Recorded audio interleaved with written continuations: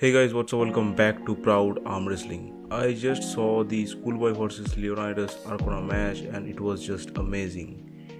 Round 1, Leo was able to slip, but inside the strap, Schoolboy just blasted with outside hits and pinned Leonidas within few seconds, but it looked like Leo did get something in that round.